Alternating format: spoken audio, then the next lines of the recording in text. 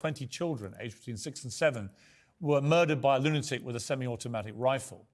Alex Jones told his many followers within a few hours it was all a hoax, a government hoax, a deep state plot to justify seizing guns. He said that the grieving families were actors. The general public doesn't know the school was actually closed the year before. They don't know they've shielded all, demolished the building. They don't know that they had the kids going in circles in and out of the building as a photo op, blue screen, green screens. But it took me about a year with Sandy Hook to come to grips with the fact that the whole thing was fake.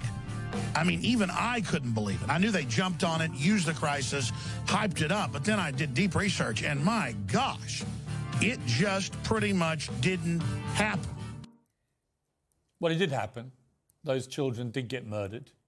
They were riddled with bullets by an AR-15 semi-automatic rifle. I can't even imagine, as a father of 4 kids, what that sight must have looked like. Those parents had to see their children riddled with bullets.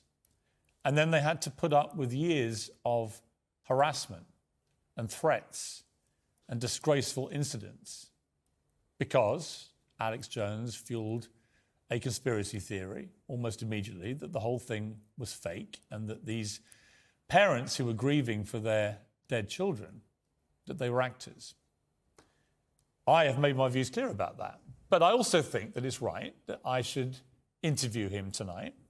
He wanted to come on and talk to me and to explain what's gone down here and where he's found himself, which is facing a $1.5 billion payout to the families in various lawsuits that they took. And I do believe that people should be allowed to express themselves as long as they're held to account and they're challenged on that. And that's what we're going to do tonight with Alex Jones.